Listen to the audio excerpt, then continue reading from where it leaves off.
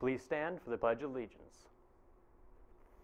I pledge allegiance to the flag of the United States of America and to the republic for which it stands, one nation under God, indivisible, with liberty and justice for all.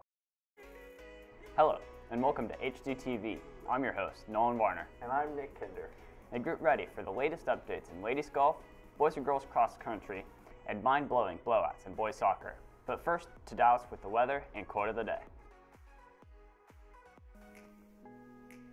Hey everyone, it's game day, and for today's game broadcast, I bring you, it's going to rain tonight, and it's raining cats and dogs tonight for the game, but there will be a high of 77, low of 66, and for the quote of the day, I believe in truth, and I'm also a big fan of justice. Have a great day.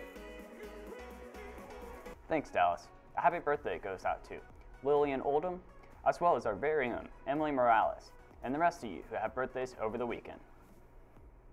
For lunch today, we'll be having a quesadilla in line 1 and 2, in line 3, soup and salad bar featuring broccoli soup, leftover spicy chicken, chicken strips, and country fried steak in line 4, and finally in line 5, pepperoni calzone. Best Buddies has a t-shirt fundraiser that is starting now, and it goes through September 14th. If you would like a shirt, see Mrs. or Mr. Jagger or Mrs. Jamison once she is back. And now to an informative video from our college career coach about everything regarding the SAT and ACT, and then to sports with Alyssa. Good morning, hot dogs. I'm Miss Scanlon. I'm your college connection coach, and today I want to talk to you a little bit about taking the SAT and the ACTs. So the SAT and the ACT are two national tests that every college-bound student is going to take. Now, when you're a sophomore and junior, you take something called the PSAT. That's a practice SAT. It's really only to give you good scholarship opportunities, actually great scholarship opportunities, and to tell you how much you need to practice for the actual SAT and ACT. Now, when you're a junior, that's when you really should be taking your first test. You can do either the SAT or the ACT. You don't have to do both. But typically, it's a good idea if you have the time to do it. Some students find they score a lot better on one versus the other. Now, to sign yourself up, you go to either SAT.org or ACT.org. These tests are offered once a month on a Saturday morning throughout the school year. So you only have about 7-8 chances to take it. And you do have to sign up a month before the testing date. The deadlines are a full 4 weeks before you test. So it can't be a last-minute decision. If you're on free or reduced lunch, go to the counselors. They have a waiver that can make your first SAT or ACT completely free.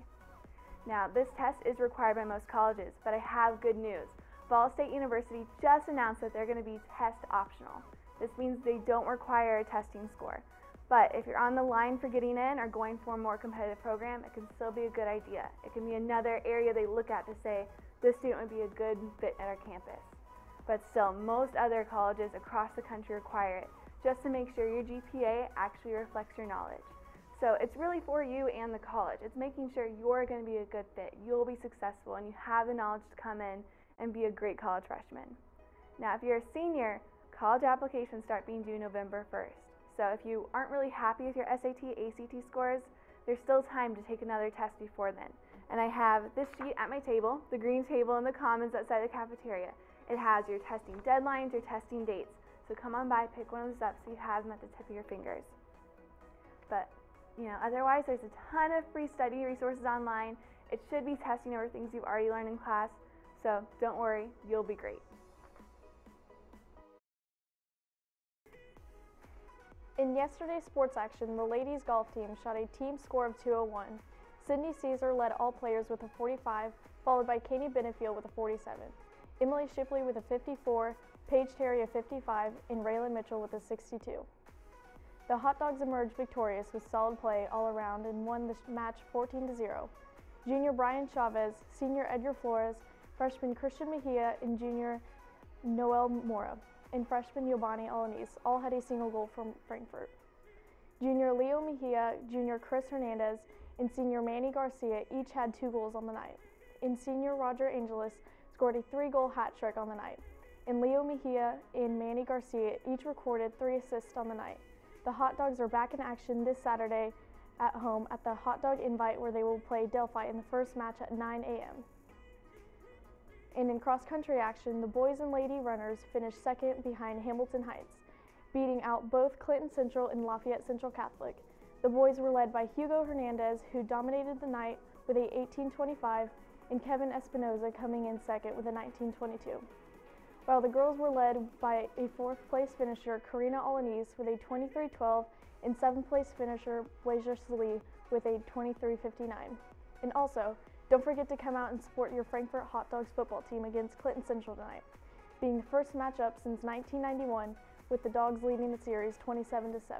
So come out and support the Hot Dogs tonight at Fall Sports Night. The game starts at 7. That's it for sports. Back to the studio with Nick and Nolan. Thanks, Alyssa. That's it for the daily announcements. Make sure to like and subscribe, and enjoy this video of the football team as they prepare for a long overdue matchup against Clinton Central. It's the first match in 27 years, with Frankfort dominating the series 27-7. Also, credits to Mo and Obed for filming the video. Have a great weekend.